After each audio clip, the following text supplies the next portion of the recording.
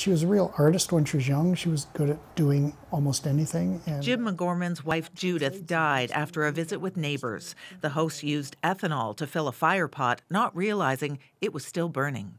the gas caught on fire, it went into the container, and it spewed like a flamethrower, and my wife was sitting right there. That was 3 summers ago. I did become very angry at the fact that this could occur, and especially when I started reading and learning about the fact that this is not new. It's called flame jetting. The Ontario Fire Marshal has released this video to warn the public. The people around, believing that the candle has gone fully out, reach for the fuel container and proceed to refill the ornament. When the new fuel is introduced, it ignites the vapors. And it's happening more often as the ethanol fireplaces and fire pots have become more popular. This Toronto doctor died in June in a similar incident with burns to 95% of her body.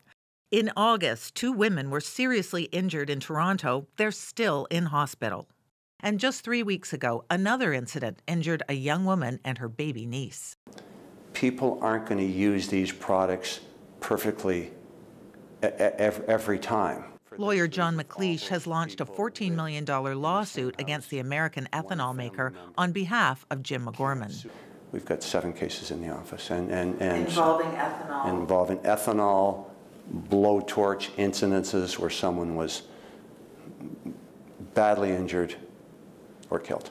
Jim McGorman and others affected by these devices have banded together to pressure Health Canada to take action. There should be a moratorium on the sale of these fireplaces. Manufacturers argue that the devices are safe as long as they're operated and fueled properly.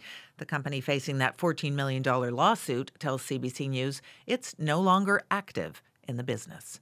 Diane Buckner, CBC News, Peterborough, Ontario. And just tonight, Health Canada issued a warning over the fire pots and ethanol fuels, acknowledging the serious fire and burn risks. It says the products should not be used without the appropriate safety features.